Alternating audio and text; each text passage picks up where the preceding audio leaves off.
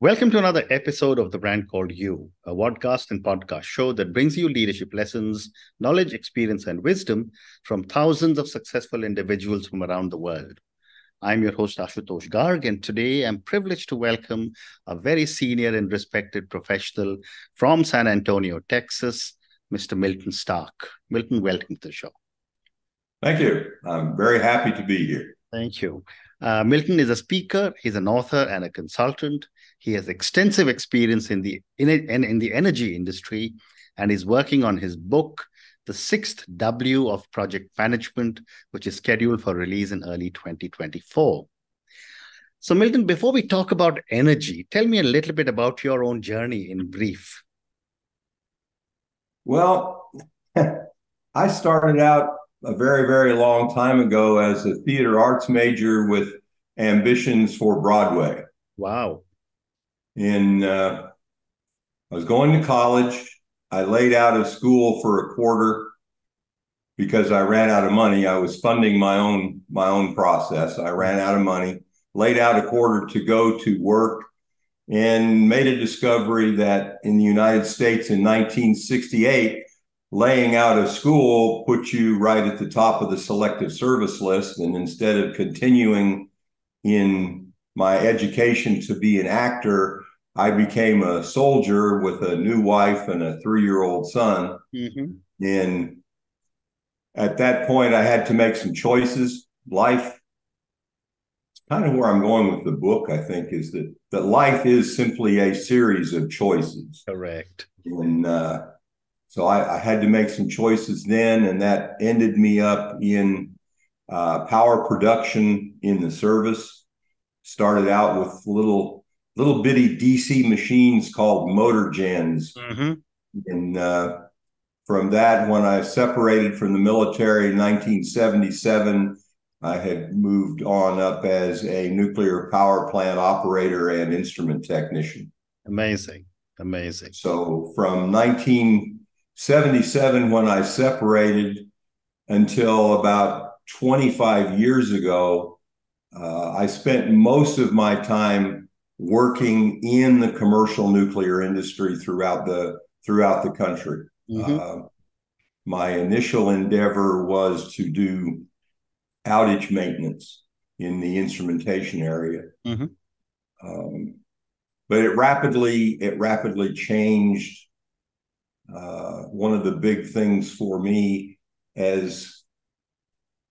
let me back up just a second. In the nuclear power industry in the United States, initially and still continuing to this day, a very large number of the operators and maintenance people and senior people in the industry and stuff come out of the military nuclear program, either the nuclear Navy, only the nuclear Navy now, because the Army program ended in 1977, which corresponded with when I got out of the service. So the long story short, in 1979, when they had the accident at 3 Mile Island, that was another one of those pivoting points for me. I was working as a project lead, on a maintenance project in Nebraska. I got a phone call. My boss said, be on an airplane headed for Harrisburg, Pennsylvania, as soon as you can get there. Mm-hmm. I was selected to go to 3 Mile as part of the recovery team at 3 Mile, because the previous job before I went to Nebraska was at 3 Mile Island doing a modification on the reactor drive, the safety drive system in Unit 1. Of course, the accident was at Unit 2, but I was still badged for 3 Mile.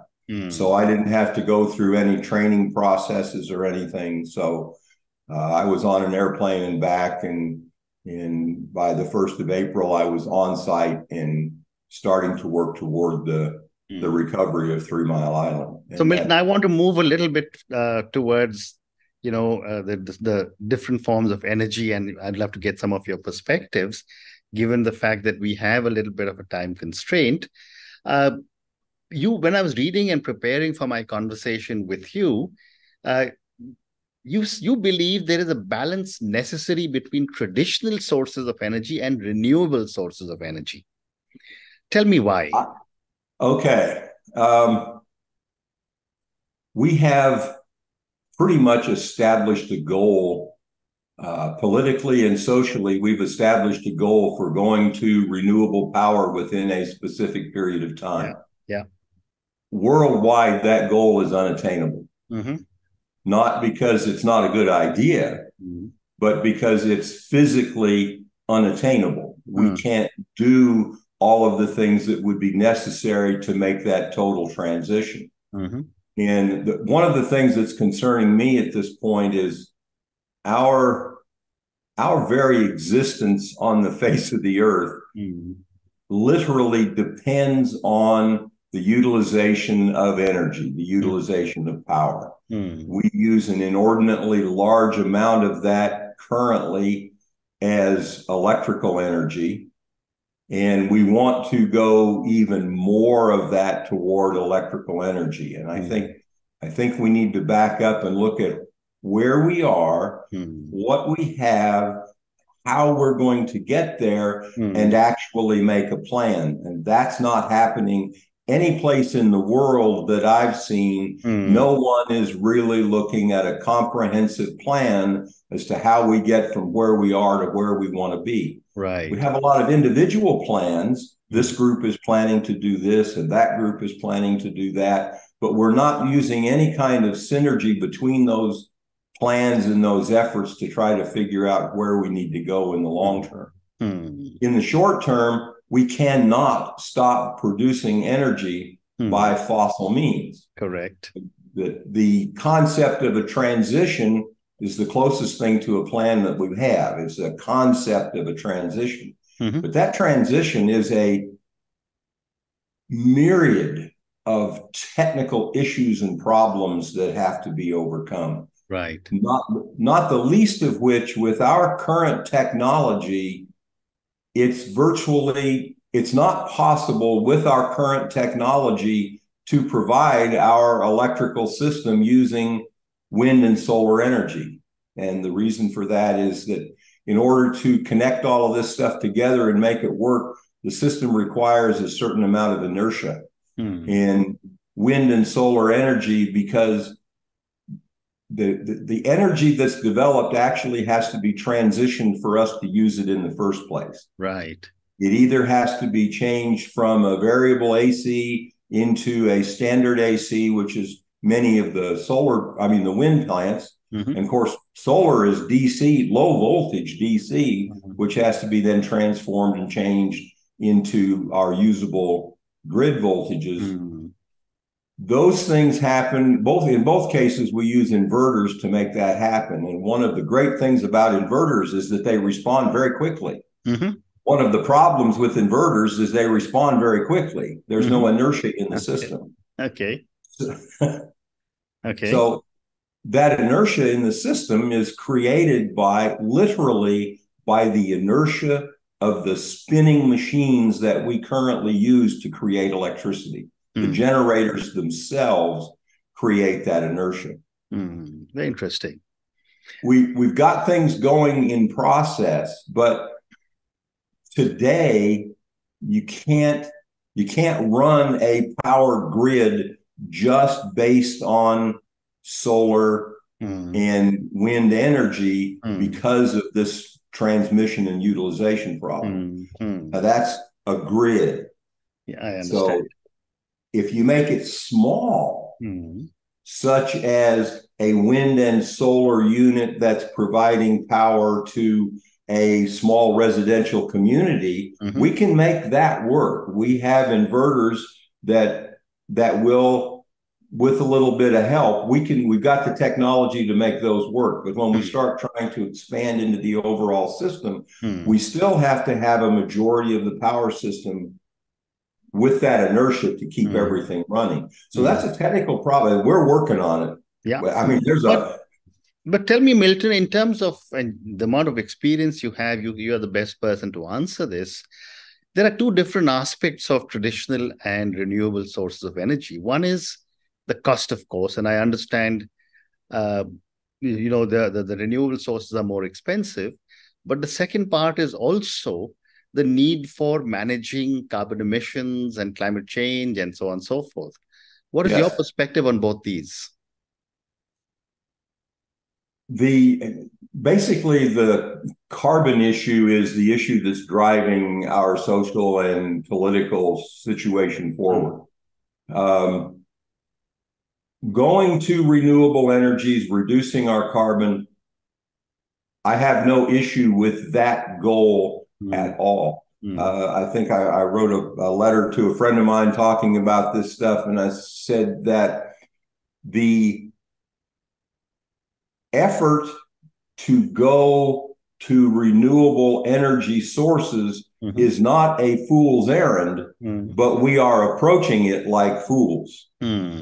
So my issue is not with the goal, not where we want to go. It's what we're doing to get there. And I think a big part of this, and the reason that I'm out trying to speak and get out here and so on, is there's a public perception that the only reason that we're not 100% renewable, primarily wind and solar today, is because these large corporations that are running all the oil won't play with us.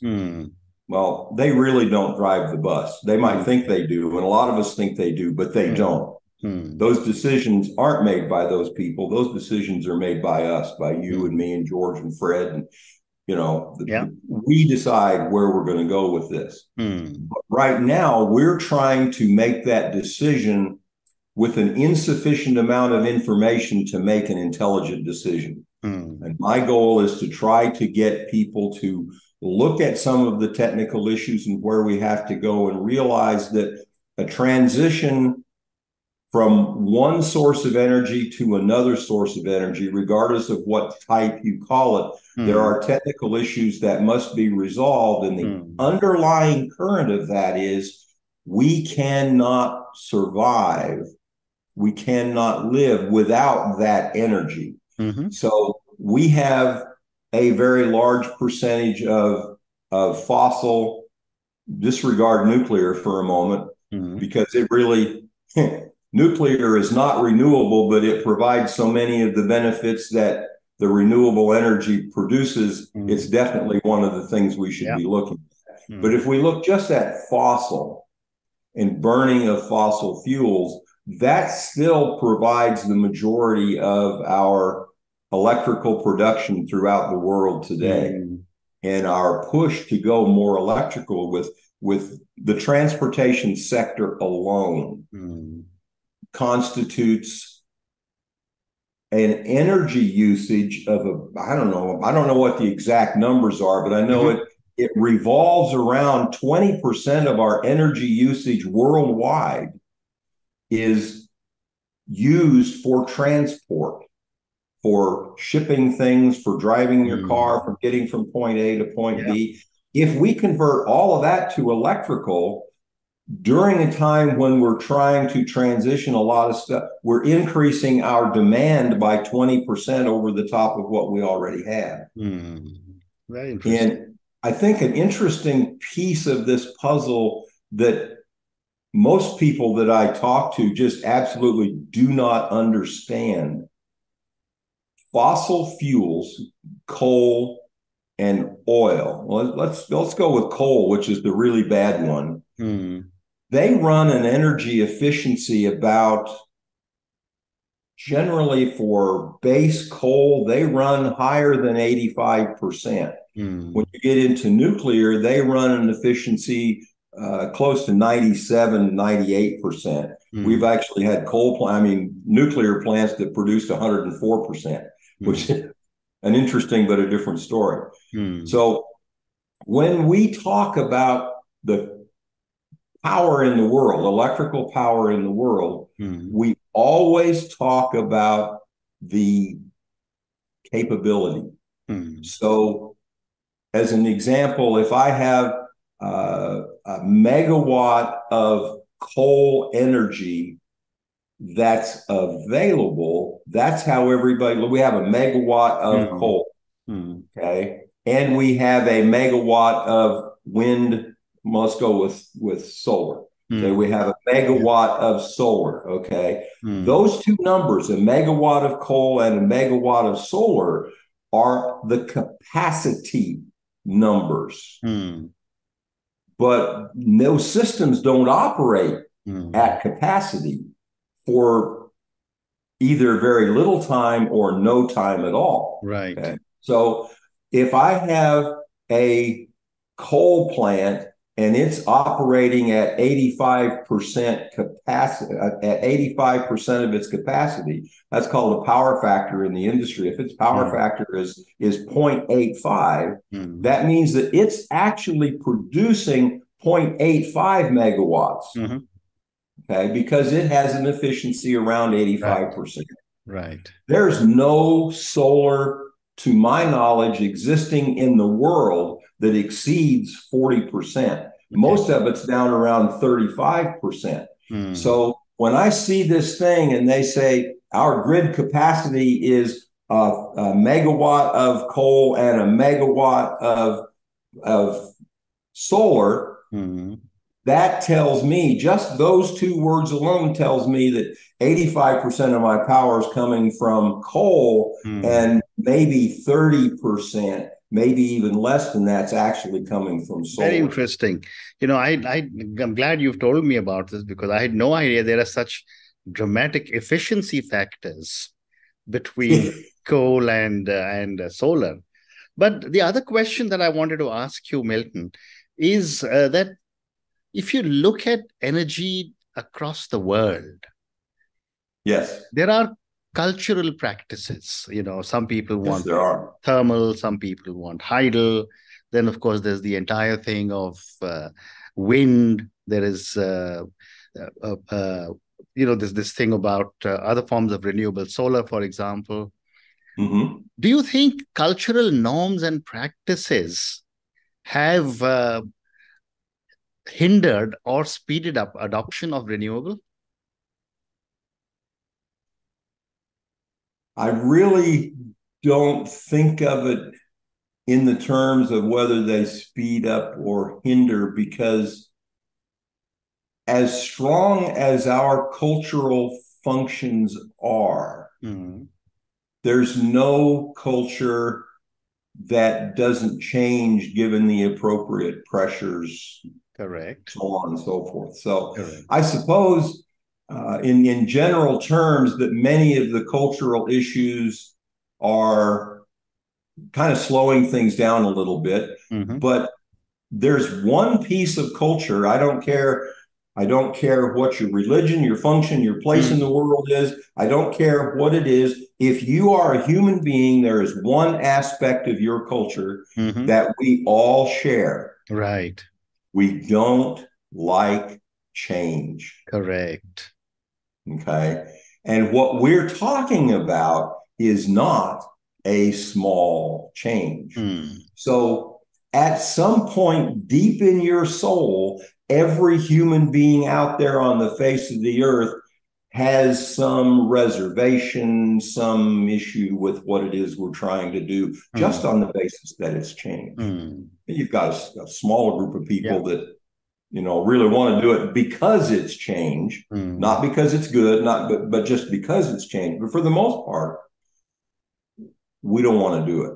Mm. And those kinds of problems is kind of what's driving my position that we need to have a comprehensive approach over a long period of time, and Mm. not just a group of politicians, no matter how hard they think and how wonderful they think their ideas are, for a group of world politicians to get up and say, we will do this by 2050, Mm. is, in my mind, it is not useless, it's counterproductive, Mm. because now we've got a whole lot of the population thinking this is going to happen. Mm. It's not. Mm. It's just not going to happen. And again, I'm not saying that because I think it shouldn't happen. I'm saying that because the realities of doing what we're talking about doing just don't exist. Very interesting. So, Milton, I've got time for one more question, and I want to move to your forthcoming book, The Sixth W of Project Management. Tell me a little bit about your book, and what is your hypothesis when you decided to write this book? I decided to write this book after working with several industrial companies with their project management programs and finding out that their project management programs, they really just don't work. And so I went back and did a little bit of research, and I found that worldwide, every kind of project, and there's a big thing going on now between kind of hardware, software, construction versus software development, and the methodologies that are involved. And I thought, well, maybe one's better than the other. And it turns out that it doesn't matter what kind of project you have or what methodology you're currently using in order to get that project done.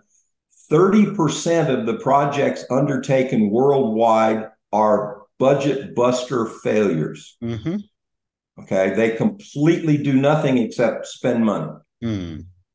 Only 30%, it's actually less than 30%. I think I got a lot of my data out of the Project Management Institute.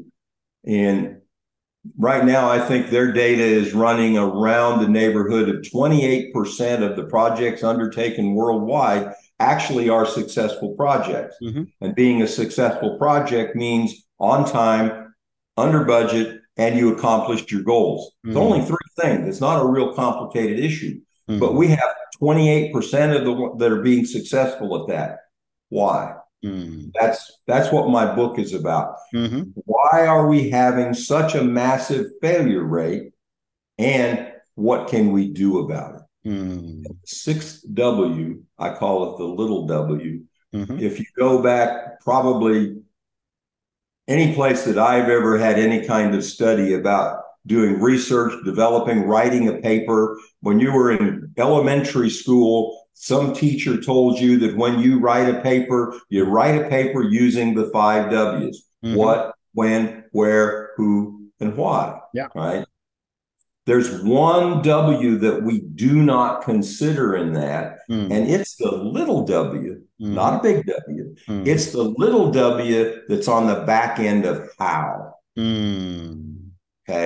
Answering the questions who, what, when, where, and why define the project, but they don't get the project done. It's the little W on the back of the how that gets the project done. And what happens to us on many, many, many projects, that little W is a significant part of the plan.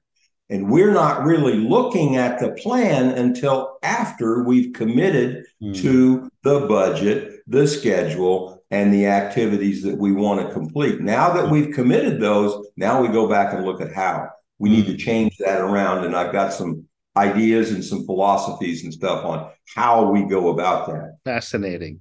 I'm looking forward to the publication of your book, and hopefully we'll have another conversation on the little W. I want to just say, Milton, we've run out of time, so I want to say thank you so much for speaking to me about your journey. Thank you for speaking to me about so many different aspects of traditional and renewable energy. I think I learned many new things from you. Thank you for speaking to me, and good luck. Thank you very much. Enjoyed it. Thank you. Thank you for listening to the Brand Called You videocast and podcast, a platform that brings you knowledge, experience, and wisdom of hundreds of successful individuals from around the world. Do visit our website www.tbcy.in to watch and listen to the stories of many more individuals. You can also follow us on YouTube, Facebook, Instagram, and Twitter. Just search for the Brand Called You.